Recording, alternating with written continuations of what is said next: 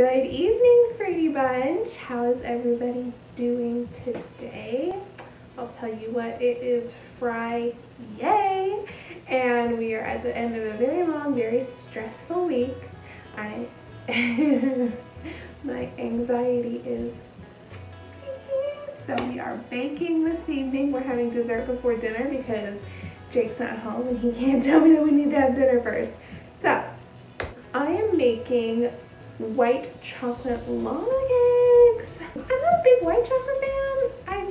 I feel like it's trying to be something that it's not. So I don't really know how this is gonna go, but I had everything that I needed for it and I really felt like baking, and I've had such a sweet tooth. So we're doing it, we're doing this. So let's get started. Foist things foist. We need 4 ounces of white chocolate. You need a big microwave safe bowl. This is glass ceramic. And we're just gonna break this chocolate into the bowl. Chocolate is ready. I also have half a cup, which is 1 stick of butter that we're going to cut up to put into this. We're going to microwave this in 20-second intervals, whisking in between each interval until it's melted and smooth. So there's that. Took about a minute. So now we need 2 large eggs. These are room temperature. And we also need 2 egg yolks. So I have a separate container here that I'm going to keep my whites in because y'all know how much I love meringue. So now I need 1 teaspoon of vanilla extract. Whisk this until smooth. So there's that. It's a little bit like custard at the moment.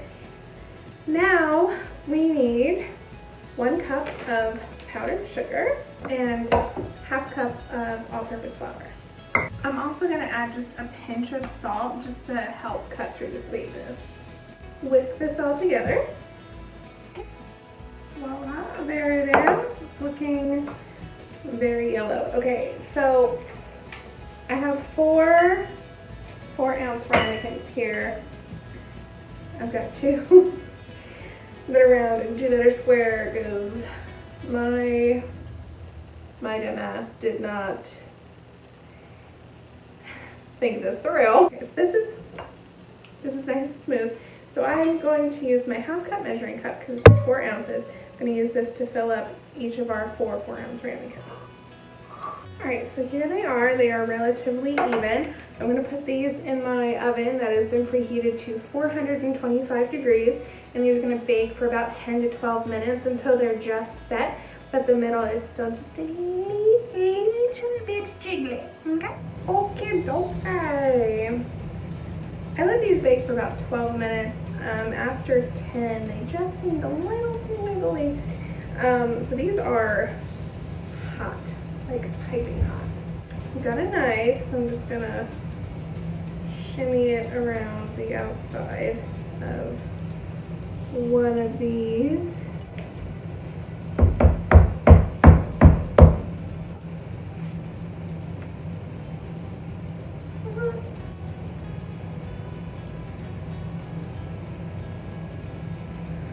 Well,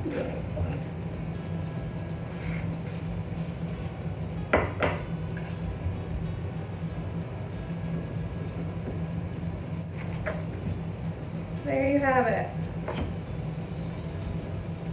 Lava. I mean, I'm sure it's cooked, obviously. It's just very... I might end up having to throw the rest of these back into the oven, but we'll see. We'll see how it tastes. Seriously, like, this is just the perfect topper on an otherwise craptastic cake of a week. So.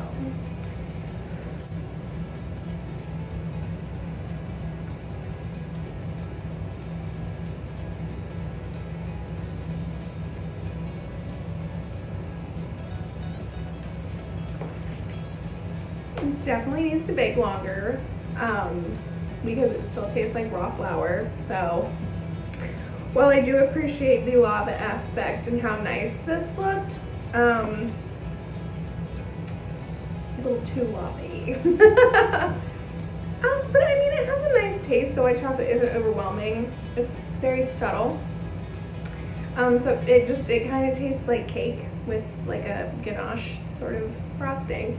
Yeah, I'm gonna pop these back in the oven for a few minutes because they are a little bit raw.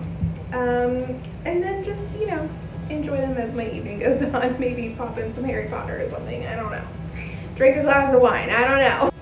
I hope you all have a wonderful, fantastic weekend. Thank you so much for watching. I appreciate it more than you know. If you are anxious for more content, I post on my Instagram story several times a week of various things that I make, whether it's lunch, dinner, snacks. I'm very active on there, so give me a follow on there. I will link it down below. And I hope you all have a wonderful day and weekend. I already said that my brain is shot, but thank you for everything.